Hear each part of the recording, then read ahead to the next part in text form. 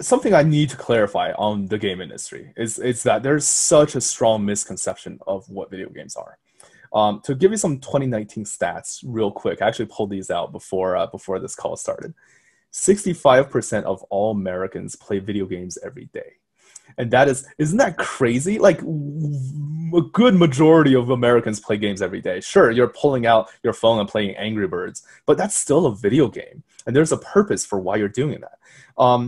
79% of all gamers say that video games are a very strong positive influence on their lives. And that's not what you would expect, because everyone thinks that games are, played by little boys who destroy their lives, right? Here's another fun stat. There are 2 times more women above the age of 18 playing games than boys below the age of 18. Wow. Yeah, twice as much. Isn't that just nuts? Like, video games are not toys for kids. And I think as a society, we need to start recognizing that. Welcome to the Phil with Forbes 30 podcast. This is Phil Michaels, Forbes 30 Under 30 entrepreneur and performance coach. Every year, Forbes names the top 30 entrepreneurs, leaders, and stars in the world. And each week, I bring you one of them to help you level up in your life and business. From celebrities like LeBron James to Kylie Jenner and Cardi B, to entrepreneurs with companies like DoorDash, Instagram, and YouTube, you're sure to learn from the list. Thanks for spending time with me today. Now it's time to level up. Level up. Welcome to Phil with Forbes 30 podcast. Today we have a very special guest. He made the Forbes USA list in 2020 under the games category. He started a game development and publishing studio in 2014 called Serenity Forge. It's released critically acclaimed titles like Where the Water Tastes Like Wine in 2018, as well as Lifeless Planet in 2014, which sold more than 500,000 copies. His team just launched the new psychological adventure game, Neversong. Projected revenue this year is $1.2 million, and he was driven to start his company after a severe medical incident at the age of 18, which we'll talk about in a moment. His platelet count dropped to a fatal level, and hospital staff told him he'd die within 2 hours.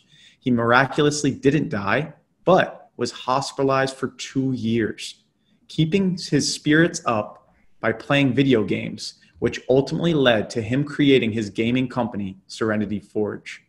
He creates games for good, using the fun of video games to help educate and even aid those that might be handling certain emotions like depression or even anxiety.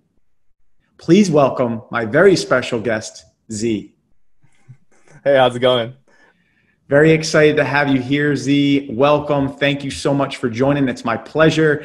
And congratulations on your newborn. You just had a new baby, and being a father is a new chapter to celebrate. So congratulations. Yeah, thank you so much. I mean, at this point, I feel like, a couple months down the road, I'll probably be a lot happier than today thinking about the newborn. But yeah, it's just been a phenomenal adventure going through this whole thing, especially with, the COVID-19 and everything. It's just such a crazy time overall.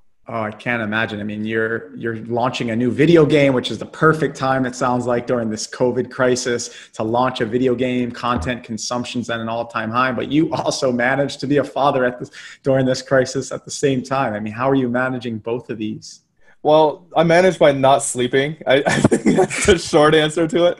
But the fact that I think we are very lucky to be in the video game industry during this time.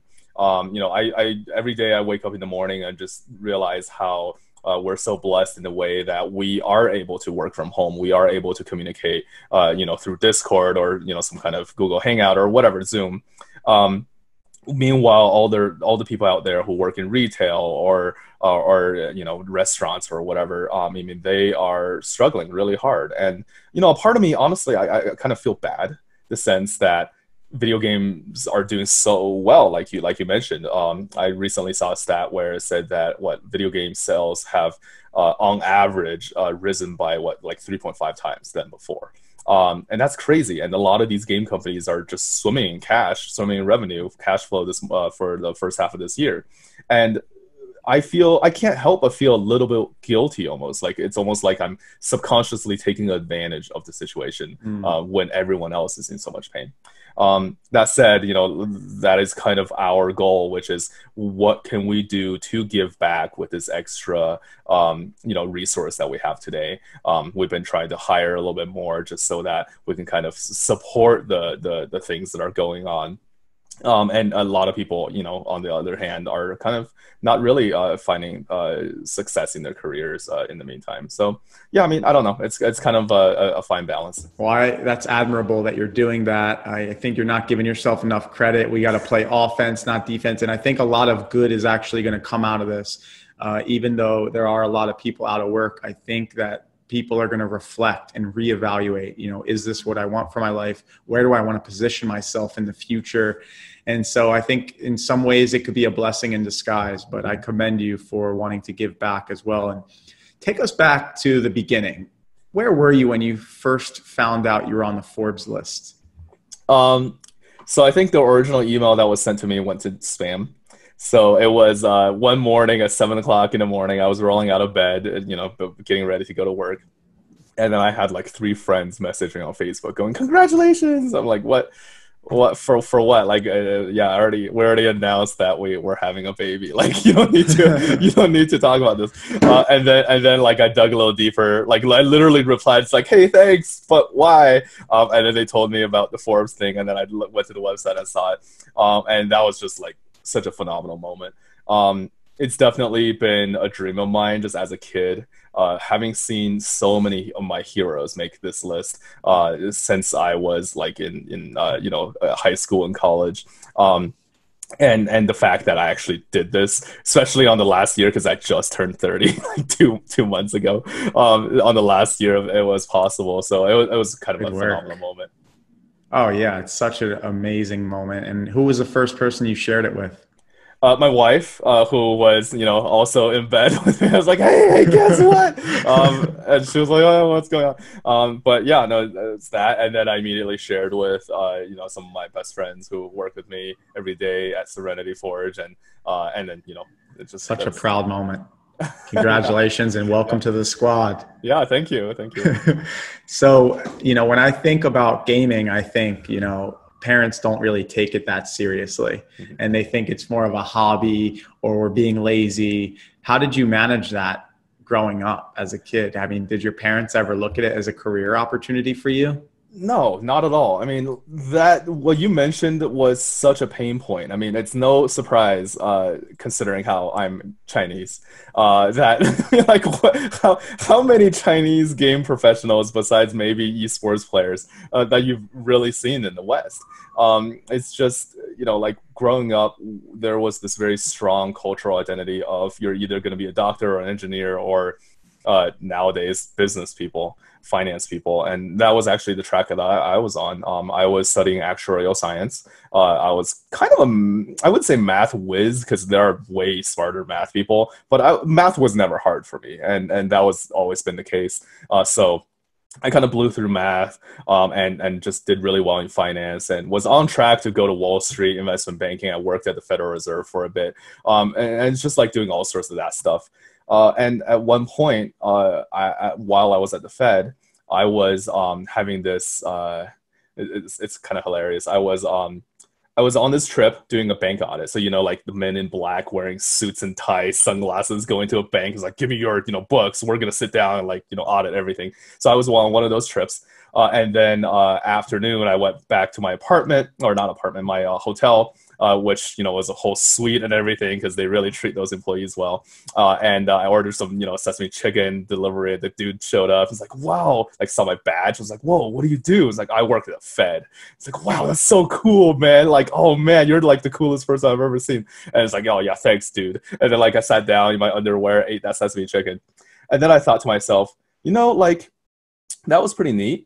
But at the same time, that was probably as cool as when I was in college, just working with my buddies in one of our basements on a scrappy, shitty desk that we found on Craigslist, and just working on games and these pointless small games. And that was just as fun. So I thought at that moment, like how much more fun would it be if I actually ran a company and just took it to greater heights? Like that would be so much more interesting to me, so much more passion for me. And that was the moment that I actually decided to quit and not do that anymore. So yeah, you were like, let me take gaming to the next level. It's not just going to be a hobby, but we'll turn it into a business, because you had the professional background, but you also had an interest in gaming. But how did you even get to that point? I mean, take us back to where you were born, where you grew up, that ultimately led to you working in the Fed. Yeah, totally. So I was born in China. I moved to the United States when I was 10 years old. My dad was an engineer. Actually, both my parents were engineers, but my mom doesn't speak English. So after she came here, she kind of had to work in factory jobs. And it's the unfortunate truth of first generation immigration, in the 90s. And then, growing up, I was kind of pushed a lot by my parents, pushed a lot by my peers in school. I had very little friends. I had a lot of trouble in school, in middle school and high school, which kind of made me, just like imagine this like 250-pound chubby Asian kid back in like high school. That was literally me. Like I was super overweight, didn't have much friends, played video games all day, and just like didn't do well in school, in class. And unfortunately, because of that, when I went to college, my first semester in college, I ended up having a really serious illness. It was actually Halloween. The day of Halloween, I was diagnosed with a severe and fatal blood disorder that caused me to be hospitalized for 2 years. That night, my platelet levels dropped to a very fatal number, and I was bleeding all over the place. My entire body was covered in bruises, nosebleeds. I was fainting constantly due to the low blood pressure, and eventually they said that these transfusions aren't really working, and you're probably not going to make it. Told me to write a will, and I was all the way in Illinois at the time. I'm from Colorado, so my parents weren't even around. I didn't have any friends my first semester in college. Yeah, so that was a really difficult moment, and obviously, miraculously, I didn't die that night. But but yeah. You have no idea what's going on. You have no family around, no friends around. That must have been such a scary moment. You're in the hospital bed, and a nurse just says, "Here's your will," and yeah. You're an 18-year-old kid, and you're like, "What?" Yeah, exactly. I mean, I remember sitting there. At first, I was like trying to be calculative. I was like, okay, well, I guess maybe I should give my laptop to Kevin, give my Pokemon cards. I was like literally thinking about it.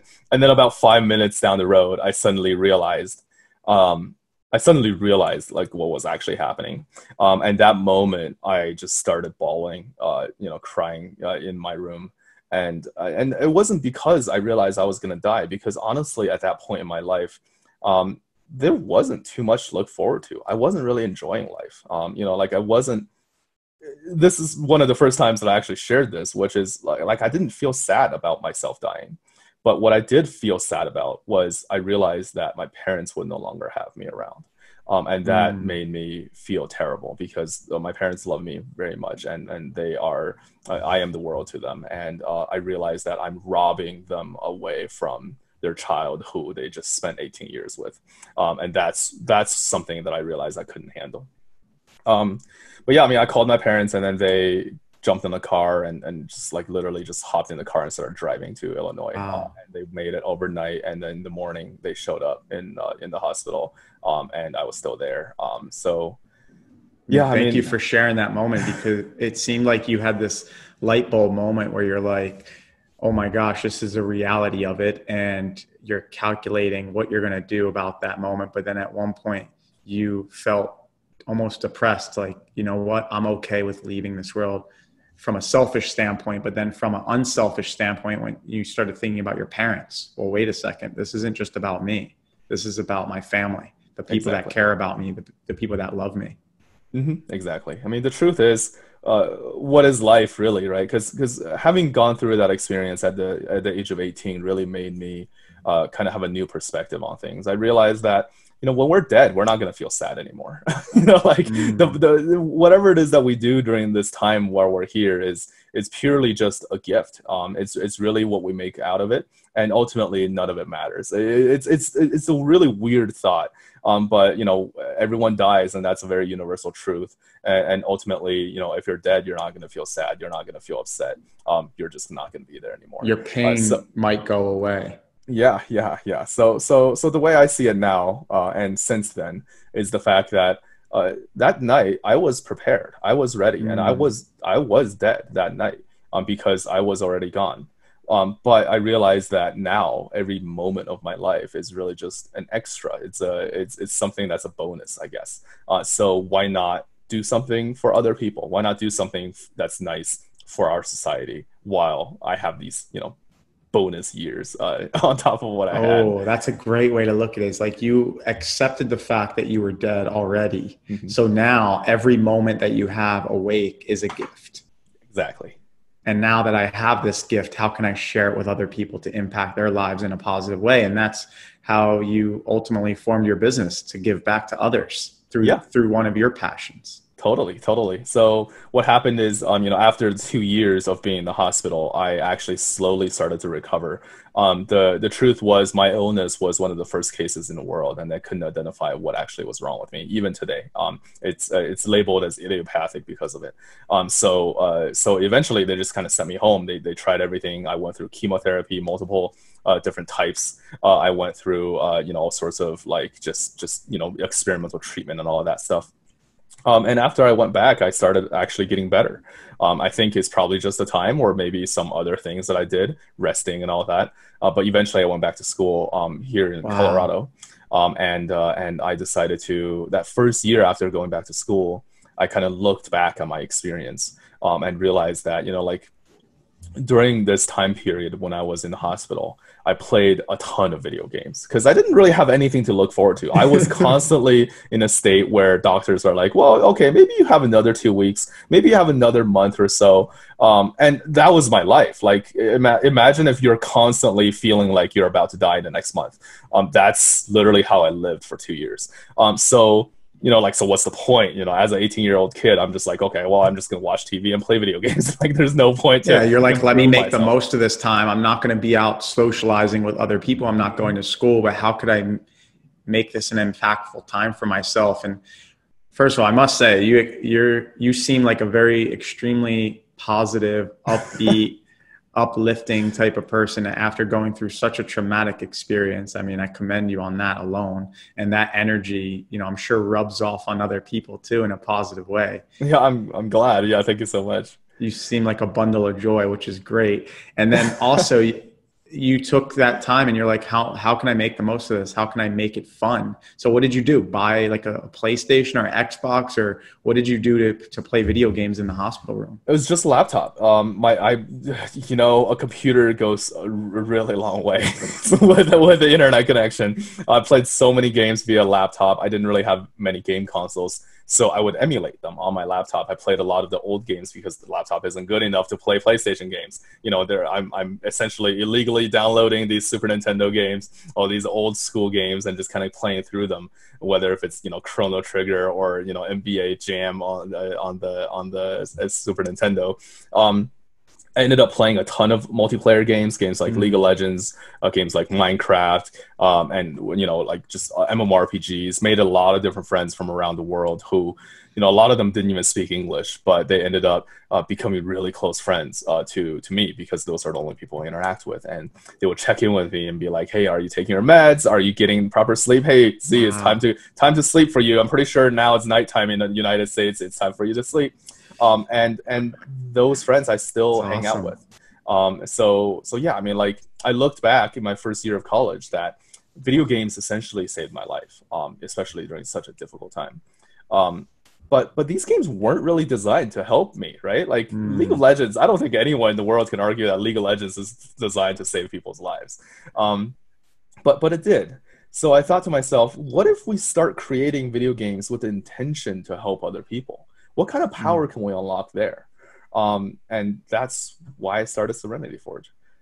So when you left the hospital, you go back to school, and then what happened? How did you move from school? You went to the Fed and you said, all right, I'm quitting this job. I'm going to start my company. But what was the first thing you did to start your company? Yeah, so even before the Fed stuff, my first year in college, I thought about making games for good. So I started learning C++. I literally, I mean, I was a finance major.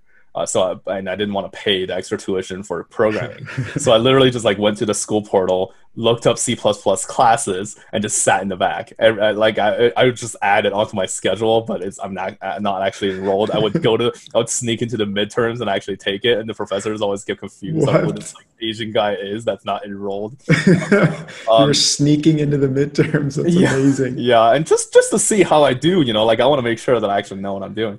And with that, I learned enough to essentially program my own games without paying a cent. And then I used that knowledge to kind of put together my first game, which is called Loving Life. It was a non-fictional visual novel based on the experience of my illness. I literally just detailed everything about finding out about my illness, my hospital trips, and everything there. And I just made it, and it was a 45-minute game. I released it online for free for people to download and play. And about a month after I released it, because I just kind of tossed into the wild. I was a freshman in college, so I didn't really know what I was doing. About a month after I launched it, I got this email from a kid in Spain, a high schooler in Spain. And he was, didn't really speak English, kind of typed all this broken English, but I was able to piece it out together. And he said that he wanted to thank me for making this game, because it turns out that for the past couple of years, he's been struggling with depression, and he's actually been planning to take his own life. And while he was going through online resources, he somehow managed to come across my game, and he played it, and it motivated him so much that he decided to put a stop to his plans. He actually just enrolled into a game design school himself so that he could make games with the same type of intentions to share his own experiences. And I was at Wells Fargo at an internship that summer, and I saw this email, and I was like, holy shit. Like, sure, I didn't make $1 million off of my first project, but I might have actually saved a human's life with what I just did. And you're like, wow, maybe there's something here to this. Yeah, exactly. I'm onto something here. So that really gave me the motivation to keep going forward. I realized that I was onto something that's meaningful, and I wanted to keep doing that. So it planted the seed. You said, this is what I want to do. I'm now starting to get some validation from a potential future customer. For example, I saved this person's life, but you didn't make the jump yet. I mean, the jump is hard to say, right? Like, I would never say that Serenity Forge is a startup or entrepreneurial spirit or anything. Like, I don't consider myself an entrepreneur because I've never had a business plan. We were just a bunch of kids making video games together. But from that point onwards, I reached out to a couple of my friends and asked them, hey, this game did this. It's kind of interesting. Do we want to like make a bigger game together? Because we can probably do better with more than one person. So I reached out to a programmer friend of mine. I reached out to another person, and the three of us like literally just like, okay, yeah, let's get together and make a game. And we decided to make this planetary physics game where it's Angry Birds, but it has 100% real physics in it. So you're like learning rocket science without realizing it. We showed the game to Bill Nye and Buzz Aldrin at one point later down the road, and that was a huge amount of validation as well. And just all of that kind of happened while I was in college, to the point where by the time I was graduating college, I already had like a couple of full-time employees while I was still a full-time student in school. And it just kind of made sense to. So you were doing this concurrently. You were doing the Wells Fargo job and the Fed path, like this career path of finance was still happening concurrently while you're building video games. So you were even though you don't call yourself an entrepreneur, you're entrepreneurial minded, and you were more of an artist using games for good, and you were creating and designing them. You were more like an artist. Yeah, I mean, I'd hope so. I like to be labeled as an artist because I used to do a lot of art. I was actually more of an artist at heart. I only learned programming because I didn't know it to make games. But yeah, I mean, art has always been a thing that was in my life. Drawing, painting, oil painting is one of my biggest hobbies. Composing music even. So yeah, no, it's I guess that's probably a pretty appropriate way. A lot of people use paint and drawing for therapy. And it sounds like you created games as a therapeutic way to help turn your pain into a gift. Oh yeah, absolutely. I mean, that first game I did not make for anyone else. I made it for myself, and it just so happened that it helped other people too. So Yeah. This is amazing. I'm seeing a common pattern and trend with all the guests I've been having on. It's like some traumatic moment happened, some pain that they had that they were experiencing and suffering from turned into their greatest gift to serve others, to impact others, to create their business. And one of the first episodes was actually Cliff, who was dyslexic. And he turned that into his business now, which is called Speechify, because he was able to learn through recordings. And so his app turns text into speech. Wow. It's just amazing. And you're a similar story where you had this traumatic pain and you turned this into a gift now. And so once you did that, once you were at the Fed and you made that decision, how did you make the ultimate leap to really invest in it full time and stop doing 2 jobs? I mean, the most difficult part was the call with my mom. Like, honestly, that night when I called my mom and told her what I decided on, we talked for 4 hours. Talk is a good way to put it. Screamed at each other is probably a little bit closer to reality.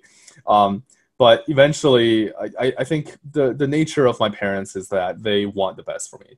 And they didn't understand what I was doing, and they probably still don't really understand what I'm doing today to a large degree.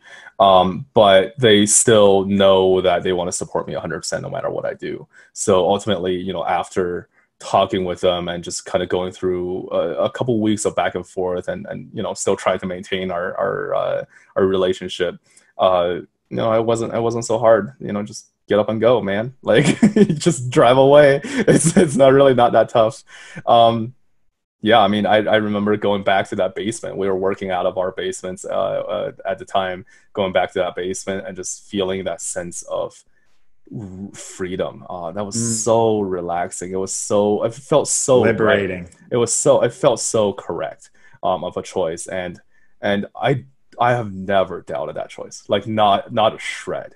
So yeah, I mean, like, it's liberating because you're like, finally, I get to do what I desire, what I want, what I feel my true purpose is, my true competency, but my true passion. That intersection is where you find your purpose. And a lot of people do things because of what societal norms tell us to do, or our parents' expectations tell us to do, or our peers. And yet when you leave all that behind and you find a path for yourself, it's liberating. Absolutely. Yep. It's like exactly a huge weight lifted off your shoulder. Yep. So what would you say is the single most important personal attribute that got you to where you are today? I mean, now you're making over $1 million in revenue. Your parents must be proud.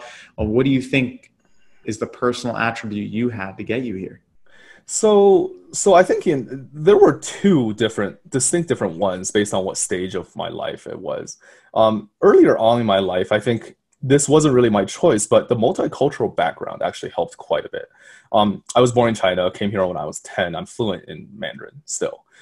So one of the things that was very unique is growing up in like middle school and high school, it was very apparent that I was able to see things from a different perspective, way more so than other people. And I think that's still very relevant today, but you know, as adults get older, this particular aspect isn't as important because everyone is starting to able to empathize with others and kind of see different perspectives.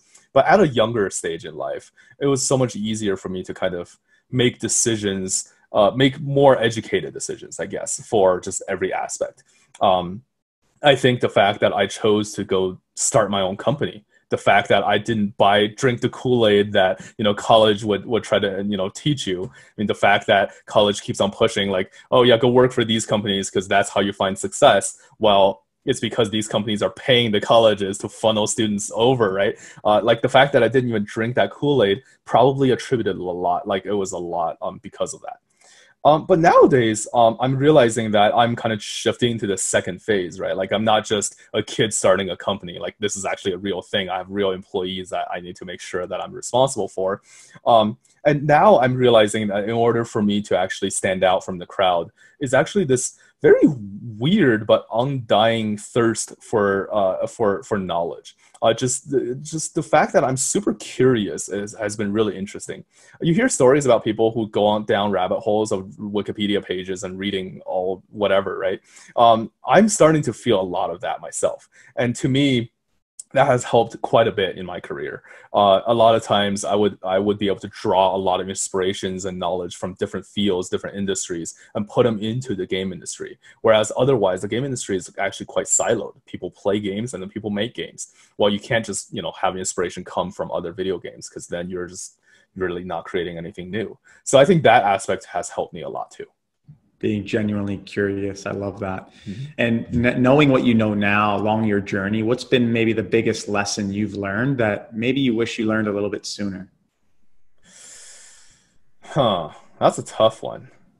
I don't know. I mean, like, there's a famous Tim Ferriss question that he always asks on his podcast, which is, what kind of advice would you give your teenage self, or like 10 years ago yourself? Honestly, there's probably nothing too grandiose or easy to digest that I can just sum it up in one sentence. Chances are it's probably a lot of things that are very minute, very detailed. And besides, buy Bitcoins early, there's really nothing nothing too specifically easy, golden key to success. And I think it's also a little bit difficult to think that life is that simple sometimes. The advice that I probably most commonly give people, when a question like that is asked, is actually advice that I received when I was at the Fed. I had a very opportune moment where I had just the amazing opportunity to have lunch with then Chairman of the Federal Reserve, Dr. Ben Bernanke. And during that time, I managed to kind of sneak in a question and ask him, what kind of advice do you have for college kids like us, these young kids in their early 20s going to the world? What advice do you have? And this is what he told me. He said that there are a lot of very unfortunate people in the world. If you think about people in Africa or rural China or whatever, then these people are so unlucky that they have to walk 4 miles every day to carry drinking water back to their village to feed their kids. If you think about it, we are super, super fortunate. He said that if you're one of the very, very lucky, fortunate people in the world, people that live in America, you have the ability to essentially choose what you want to do rather than be forced into what you have to do to survive. And we should be open-minded into taking these opportunities. We should realize that we're the lucky ones. And by taking these opportunities, by choosing what we want to do, that's how we truly make a difference in our world as well. And that's how we feel a sense of happiness. So, especially upon hearing that, I was like, okay, yeah, definitely I'm not working here anymore. But the truth is, I think, the fact that we go out and do what we love, we're just going to be economically and sociologically better at doing that thing than the people who are being forced into doing what. Exactly. Imagine if everyone on the planet did exactly what they were best at and what they were most passionate about. How much happier our world would be, how much more efficient and effective our world would be. Yeah, exactly. I mean, of course, there's probably not a lot of people who are passionate about cleaning toilets or, growing garlic or whatever it may be. So I do know that there is a certain level of flawed logic here. It's just easier for me to say that because I was lucky enough to find that level of success, but not everybody is kind of like that. I mean, for every single person who is doing grunt work, there's so many more that's working at Starbucks, pursuing their music career on the side or whatever. And I know that I'm a lucky person to not be in that position anymore. But yeah, no, I think it also takes some sort of personal responsibility of reflecting and educating yourself, because I forget who was telling me this, but they were in Fiji, and this person's job from the island was just sweeping a path. It was just a dirt path, and they would just sweep the trees that had fallen that night, some shrub. And so they brush it every morning. This is their job. And the guy was curious. I think it was Tony Robbins' son, actually, Jarek, a friend of mine. And he said, how do you do this every day? You look so happy. And it just seems like such a mundane task, a monotonous task and trivial task. And he said, oh, no, I'm not sweeping. I'm clearing the path for my guests to guide their way to their next adventure. And he was mind blown, wow, he had such a deeper level of meaning for what his role really meant to him. So I think it's how you assign that role, the internal dialogue you give yourself, the label that you use. And so I think it's so important to recognize, what do we tell ourselves on a daily basis? Because you talk to yourself more than anybody else in the world. Mm-hmm. And so how you talk to yourself is going to dictate how you show up in the world, in your workplace, in your role, in your purpose for life. So even if to us, it might look like a maybe trivial task, to them, it might mean something different to them. It might have a greater value. And hopefully everyone could find what they're most passionate about and what they're most competent in. And my favorite book, it's the book I recommend more often than any other book. It's Flow by Dr. Mihai Csikszentmihalyi. And it's all about flow state, which is the intersection of your greatest passion and greatest competency. I think it's such a valuable book that everyone should read, especially if you're young and you're growing up. And, speaking of advice to the younger generation, I want to get your take on, what advice do you give parents that are maybe dealing with a young kid who's playing video games, and maybe they're doing it more of a hobby than a career? I mean, what do you tell parents like that are worried and said, I don't know if my kid's that good. I don't think he could look at this as a career choice. And what advice do you give the kid who's dealing with their parents? So something I need to clarify on the game industry is that there's such a strong misconception of what video games are. To give you some 2019 stats real quick, I actually pulled these out before this call started. 65% of all Americans play video games every day. And isn't that crazy? Like, a good majority of Americans play games every day. Sure, you're pulling out your phone and playing Angry Birds, but that's still a video game. And there's a purpose for why you're doing that. 79% of all gamers say that video games are a very strong positive influence on their lives. That's not what you would expect, because everyone thinks that games are, played by little boys who destroy their lives, right? Here's another fun stat. There are 2 times more women above the age of 18 playing games than boys below the age of 18. Wow. Yeah, twice as much. Isn't that just nuts? Like, video games are not toys for kids. And I think as a society, we need to start recognizing that. And we could capitalize on it, because then you can use entertainment as edutainment. You can educate people. You can get them to do good things. You can influence their behavior through something that's fun. Yeah, I mean, like, we're talking about, sure, education or games for good or whatever, but even games that aren't for good. League of Legends saved my life. That was not a game for good. There were research that was done that showed that people who play Tetris within 24 hours of a traumatic event, they're 80% more likely to not develop PTSD. It's Tetris, like, nothing to do with games for good. It's just, video games are so powerful for our society. I mean, in the pandemic that we're going through right now, Animal Crossing has cropped up to be something that everyone is talking about.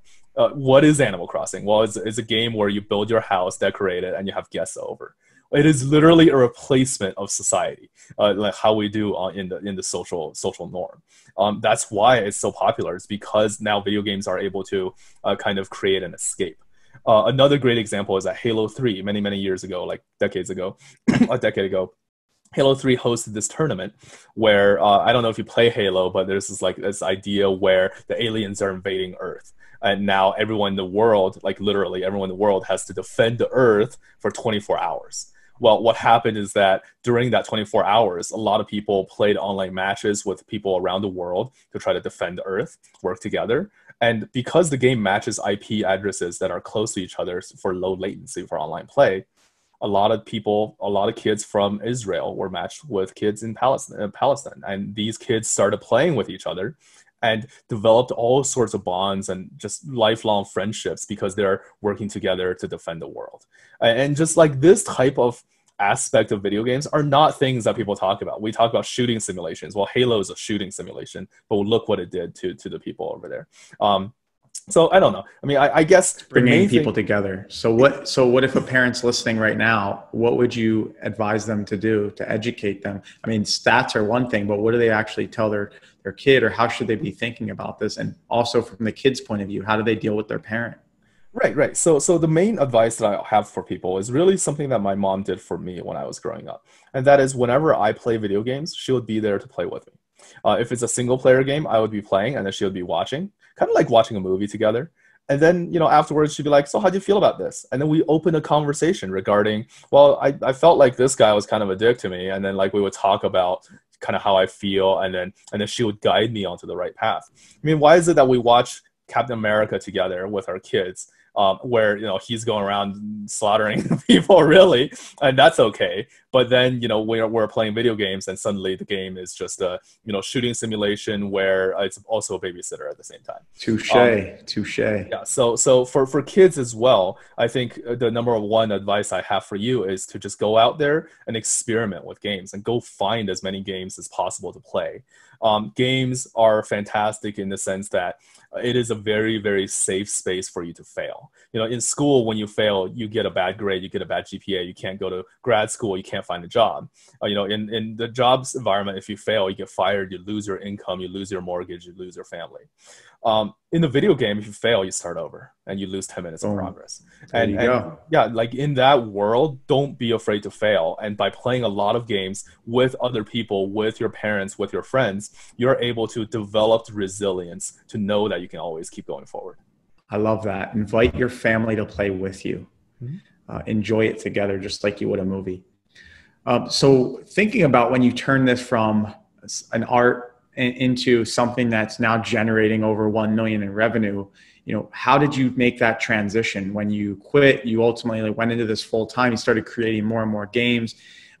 Who was paying you? Who's your customer? Who's your ideal client? And what's something scrappy you did to hustle to get to where you are now that maybe you couldn't have revealed in the beginning, but you can now that you've made it to where you are?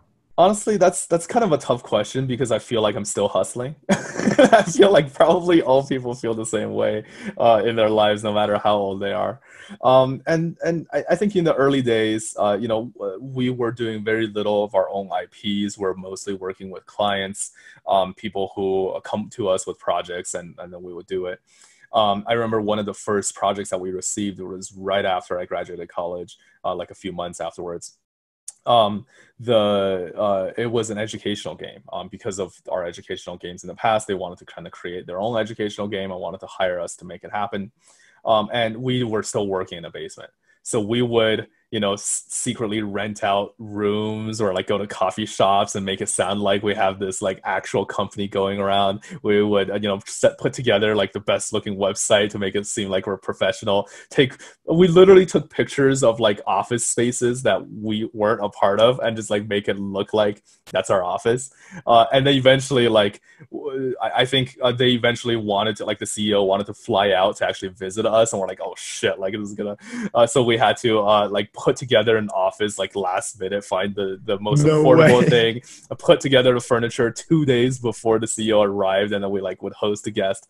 And it's just like just putting together stuff like that. I think it was super scrappy.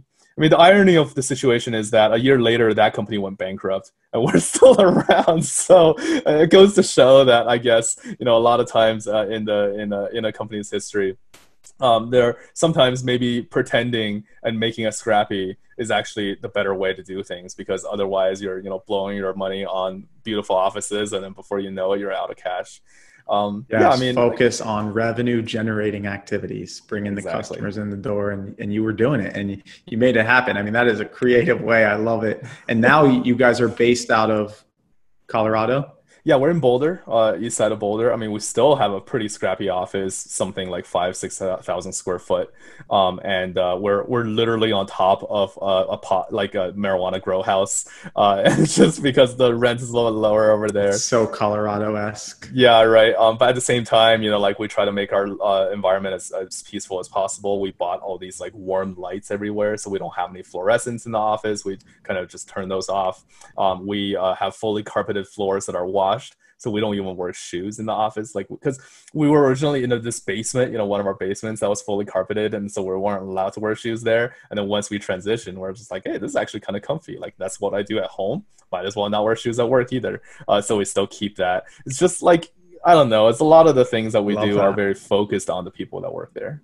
I love that. So what if someone's listening right now and they want to work for your team? Where would they go? And what if someone right now is listening like, hey, I want a game built for us, who's your biggest customer and where would they go if they want to be your customer?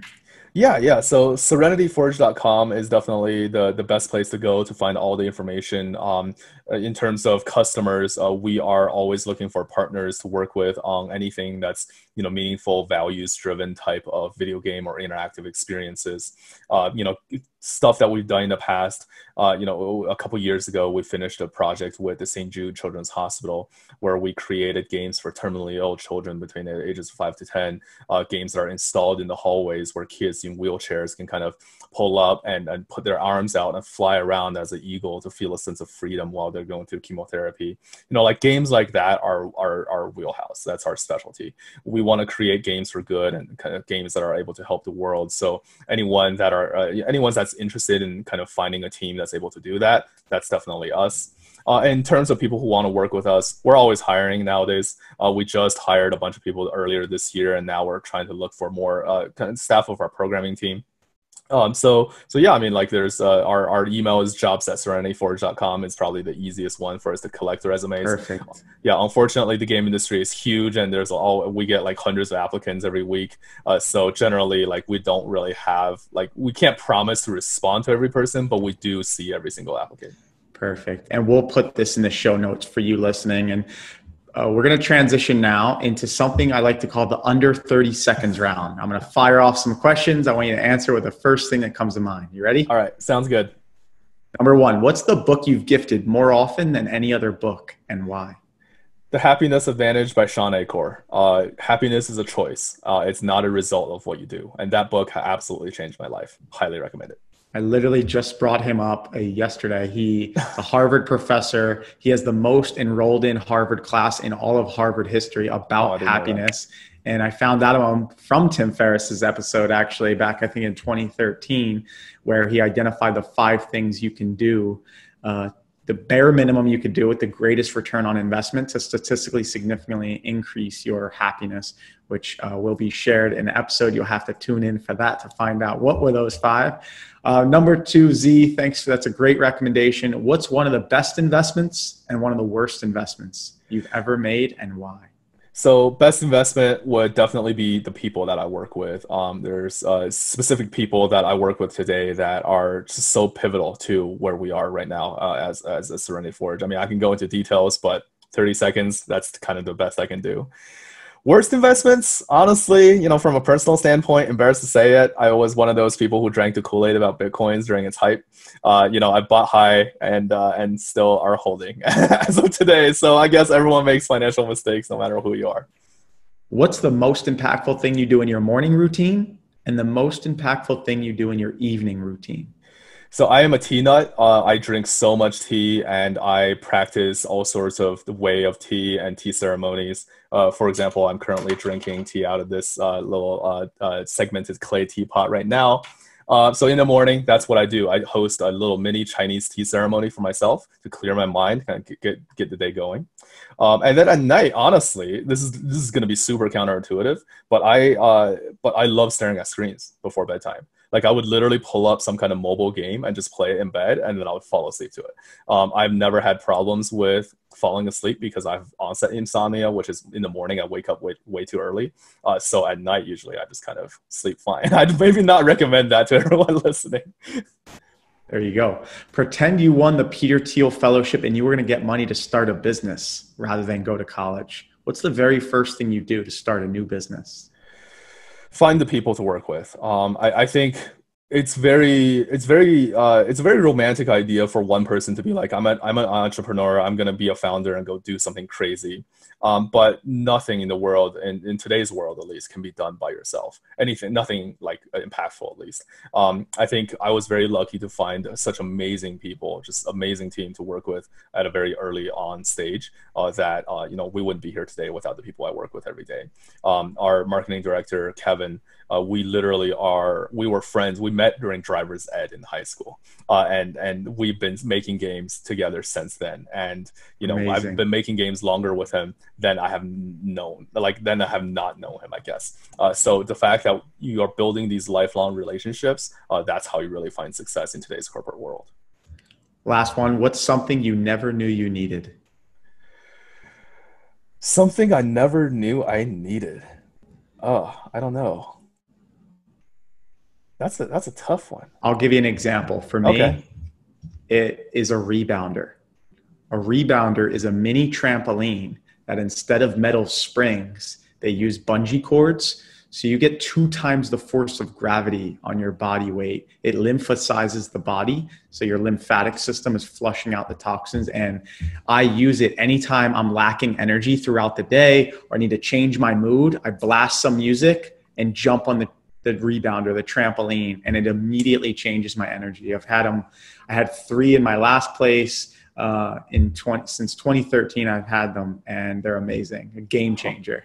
Wow, that's really interesting. Yeah, it's honestly the best thing I can think of is about a year ago I made a random purchase due to some random dude that sat on the plane with me because he was wearing this pair of headphones that just looked so quirky and weird. It's the AfterShokz AirTreks. So they are the bone conduction headphones. So basically, they're not on your head. They're next to your ears, and they conduct audio based on your bone, like shaking the bones in your ears. And I thought it was really quirky, so I decided to get one. And it was an absolute game changer for me because I travel a lot. I used to, or at least, before this, I used to, fly a lot. And one of the things that I love doing is, well, I love listening to audio and I love putting in earphones because I'm really sensitive to audio. I don't like to, hear the loud noises. Now I can do both. Literally, you put in these earplugs, and then you tone out all of the sounds around you. But then you put on these headphones, and it's just most clear audio you can possibly get. You get great audiobook sounds. You get great music sounds, and it's just been a huge life changer for me. You're my first gamer on the podcast, so the first guest that has also had the big headphones with the mic and everything. So, Z, thank you so much for being here today. Before you go, what's the next big goal, milestone, or bucket list item you want to achieve? Yeah, so I know this is going to sound really kooky depending on who you are, but it's not necessarily for me, but more for the video game industry. It's something that I personally have always had a belief in. And that is, I would love to see, before I die, someone who is a game designer that wins a Nobel Peace Prize for what they did. Video games, after this episode, you're well aware, video games can do so much for society and for people. There's no reason why there can't be a game designer that could make a world-changing experience that really put people together. So I guess, that's probably my best answer. I want to see someone do that. It's not necessarily me, it's not necessarily someone I know or Serenity Forge. It's just one game designer that's able to make that. I love it. Great idea. And it will happen. And it might be you. Where do listeners go to connect with you directly? Yeah, I'm probably easiest reached on Twitter. So my Twitter is just my full name. So at Zhenghua Yang, ZhenGhuaYang. And then at Serenity Forge is our company. And then besides that, I'm pretty easily reachable via our Discord channel. I don't know if anyone uses Discord. It's mostly gamers who do that. But just discord.gg/Serenity Forge, you can find us. And then lastly, of course, our website as well, just serenityforge.com. And we'll put all of those in the show notes. Thank you, ladies and gentlemen, for being here today. This is Z with Serenity Forge, who makes gaming for good. We learned so much today, what to do if you're a parent with a gaming child, how to turn your greatest pain into your greatest gift, how lucky we truly are. We learned so much, so many nuggets here today. Z, thank you so much for being here today. It was such a pleasure. Absolutely. It's my pleasure. Thank you so much for inviting me. And, hopefully something I said is able to resonate with the viewers. And ladies and gentlemen, go check out his new game, Never Song, which is on Apple Arcade, Steam, and all your consoles. Hope this episode helped you as much as it helped me. Have an amazing day. Thanks for joining us today. I hope this episode helped you as much as it helped me. Who do you think would benefit from hearing it? You can make an impact on their life by sharing it now. Before you go, I encourage you to tell us your favorite part of the episode in the review section. Now it's time to level up. Level up.